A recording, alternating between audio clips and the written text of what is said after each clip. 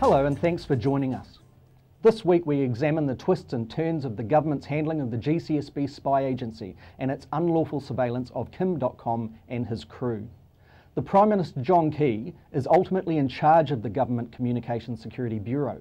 After revealing the nation's spies had been breaking the law, the Prime Minister ordered a report by the Inspector General of Intelligence. He has also received an initial review of the GCSB process. But has the Prime Minister's handling of this affair been satisfactory?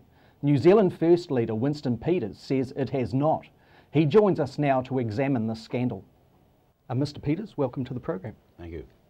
We're into our third week now of this GCSB unlawful surveillance scandal. The Prime Minister's called an inquiry in a sense from the Inspector General of Intelligence and Security, and also there's been an initial review return on the processes around the GCSB's handling. Are we any closer to the real truth on what's gone on in this issue? No, we're not. It's a bit like a remake of Watergate, where the expression was what the President didn't know and when he didn't know it. And this is what's happening here. And those inquiries are in-house, and they will not be satisfactory because of that. How would the public interest be satisfied in this whole affair? Well, the public interest, including the need for certain secrecy because of the international ramifications, could be satisfied by, for example, the Ombudsman's office doing the investigation. And people would trust that, but they will not trust what's going on now because we've already had NATO inquiry. Paul Naser, as you know, is part of that system.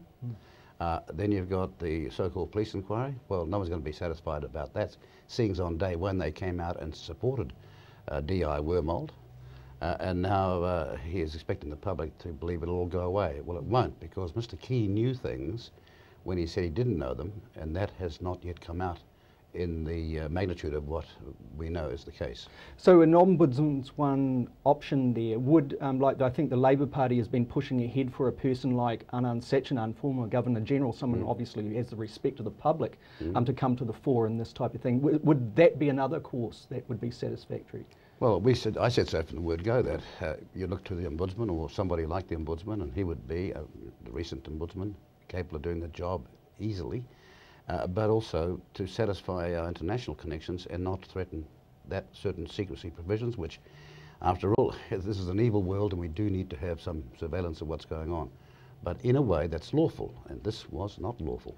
And there were concerns, obviously, that came through last week when the review of the GCSB announced that there were 3 other instances that may be unlawful, which is starting to actually put questions around what kind of governance and oversight is the Prime Minister providing for his intelligence agencies, but specifically with the GCSB. You have been a politician since 1978, yes, with a couple of brief interludes in between.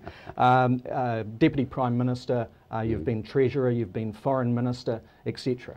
How do you compare what you are seeing from the outside of the executive at this stage to any other period of Prime Minister leadership over intelligence agencies? Well, I've never seen a Prime Minister claim not to know what was before him, because these issues are very serious. GCSB does not come to see you, and I was the acting Prime Minister and also frequently briefed when I was Foreign Minister. They don't come before you to talk about climate change or global warming. They come to talk about the issue which is written out, all typed up, very secret, and your job is to look at it and ask questions. And the number one thing you ask is, so who is the person under surveillance here? And why? Do you think it's warranted? Now, the Prime Minister claims after over 15 interviews not to even have discussed the issue. That was his answer to me in the House. It was not true. How deep do those briefings go as far as detail of the operation is concerned? Well, seriously deep. They say when, where, and why. So does that raise a question on whether or not the Prime Minister reads his briefings? Oh, I believe he read them, because you could not. I've never heard of a Prime Minister not taking this seriously, and I believe that the claim to not have read them is the same claim as the Banks case. He deliberately did not read the police report in the Banks case, so he could answer the parliamentary questions by saying, I haven't read it.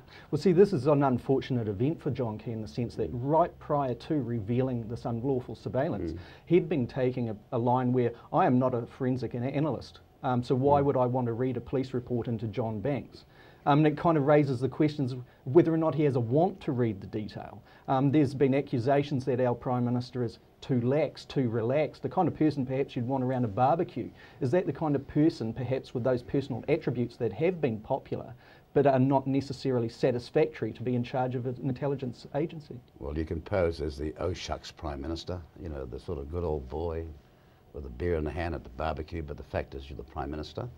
And I believe he did know, because you have to be totally beset with amnesia and total unawareness to not observe that this man was in your electorate. Crikey, he bought the biggest palatial mansion you could possibly imagine, perhaps in the country, just down the road from his electoral office. He has a $500,000 to $600,000 rocket display on his day, the day of his celebrating his residency. He put 10 million into government bonds. All of this screams out that when other ministers all knew, including the Minister of Justice, the Minister of Immigration, the Minister charged with the Overseas Investment Office, that the Prime Minister had to know. And it's coming out that now twice in Parliament. And one apology is coming. He's already given me one already. That's a correction in a sense, isn't it? For an factual kind of statement to the Well, House. he made a statement, and I thought that cannot possibly be correct, and I pursued it in question time. And he came back that day at 5:45 in the evening, when no one was there, of course, to say that he'd got it wrong. And he, as he said, to sort out the questioner's confusion, namely mine. The person who was utterly confused was himself, because he, in the day, in the question time in the afternoon, he misled the Parliament. And he's done it again on that 15 briefings from GCSB. In the House, you called for the Prime Minister to sack himself, basically. Well, what I said was, if any other minister had been guilty of your type of behaviour, you would have sacked them. So, Prime Minister, apply the same ruling, sack yourself. So, once again, and go back to that thing, would you have observed this type of style of prime ministerial leadership relating to the intelligence agencies from, say, David Longy, or Geoffrey Palmer, or Jim Bolger, or Jenny Shipley, or Helen Clark? Have any of those, do you feel, have performed at a rate or at a standard where you would say you've got to sack yourself? Well, that's the precedent, and numerous precedents, and none of them would have behaved this way. So he's in really serious trouble now because he has posed as the great manager. Now, on a national interest point of view, we understand that in mid-September, immediately around the time when the Prime Minister announced that unlawful surveillance had taken place by the GCSB, we understand that members of the Five Eyes echelon network, representatives of the intelligence agencies from the United States, Canada, Britain, Australia, came to New Zealand. What does that say to you, when, and the timing around that? Well, Five Eyes is big news. Five Eyes is serious. It means you're in an intelligence club of trusted democracies, and we're proud to be part of it. It elevates us as a country. No way he couldn't have known about that. Now, of course, this is the governance and the government's handling of it, the GCSB, and it's already put its hand up and says, yes, we committed an unlawful offence here relating to our surveillance. The other factor in this is obviously the police. And the police's handling of it, the police's request to the GCSB, the information the police gave across. How is the public interest satisfied with respect to what we already know and perhaps what we do not yet know? This story is very much alive because the public interest is not satisfied. It's not going away because of that. The public knows there's much more, and what's being used by way of constructive devices to avoid disclosure and to avoid further inquiry has only exacerbated the situation. So what we saw there with the police, for the viewers' benefit, was the police seeking the GCSB to do surveillance on Kim Dotcom. What we saw in the High Court in early August was Detective Inspector Grant Wormald admit that a New Zealand agency was involved with the planning aspects. Then he said that he could not name that agency because of secrecy reasons. First he said no, the agency was involved. And then he got pressed later on and he admitted there was one. And then when he was asked if any other surveillance had occurred at the hands of another party outside of the police, he said, no, there wasn't. That's right. In quotes. What does that say to you in light that we now know that the GCSB took part in surveillance? Well, it means that DI wormhole and the police will have a very hard job to dislodge the allegation that this was perjury. So, an apparent perjury, or I mean, you're a lawyer as well.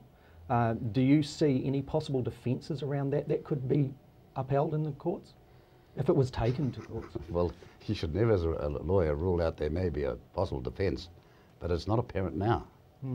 I'd like to hear what it is. The other aspect is the police commissioner has come out publicly in support of that particular officer and his statements and the credibility of the team. Do you feel that that's premature from Peter Marshall, the Commissioner of New Zealand? Well, it's A, premature, and B, it should rule out a police inquiry because they've already judged it to be innocent. That's why they are horribly compromised in terms of an inquiry, and surely the Cabinet and Mr Key understand that. So an inquiry into the GCSB and the government's handling of it should be extended to the police involvement too, do you believe? Undoubtedly, yes.